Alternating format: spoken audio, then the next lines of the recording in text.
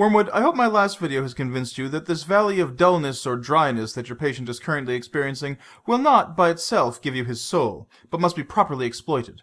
I will now advise you on how to exploit it.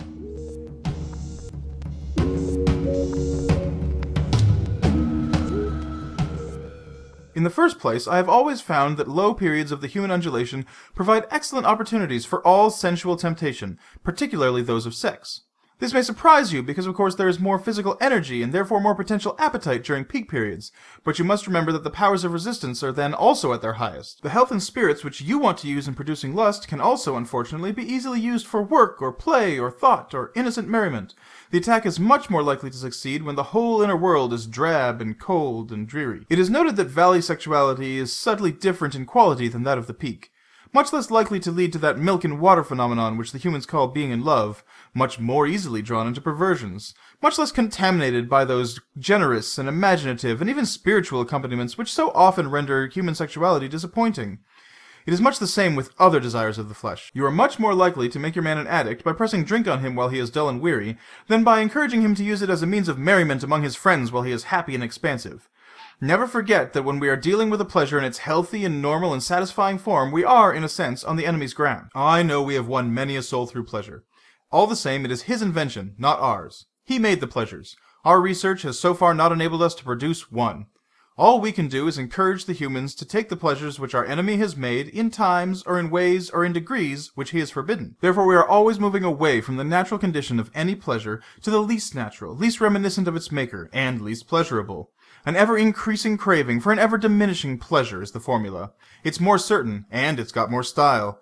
To get a person's soul and give them nothing in return, that really gladdens our Father's heart. And the low times are the times to really begin this process. But there is an even better way to exploit the valley. I mean through the patient's own thoughts about it. As always, the first step is to keep knowledge out of his mind. Do not allow him to suspect the law of undulation. Let him assume that the first ardors of his conversion could have been expected to last, and should have lasted forever, and that his current dryness is an equally permanent condition.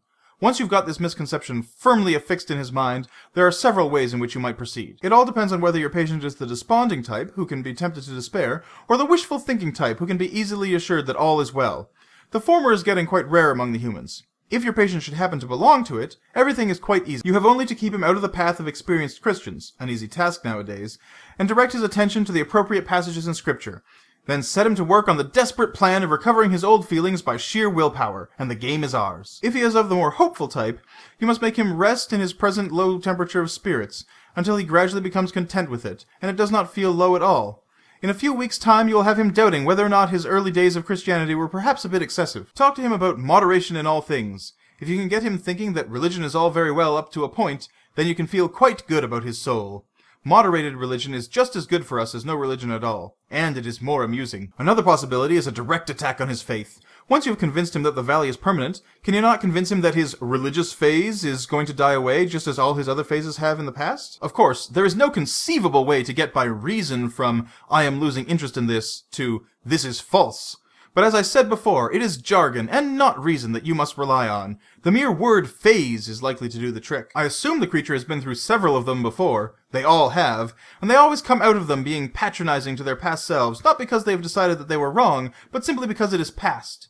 I hope you are keeping him up on the concepts of progress and development and the historical point of view, giving him lots of nice, coming-of-age stories to watch. People are always coming out of phases in those, aren't they? You see the idea. Keep his mind off the plain decision between true and false. Nice hazy phrases. It was a phase. I've been through all that. And don't forget the blessed word adolescent.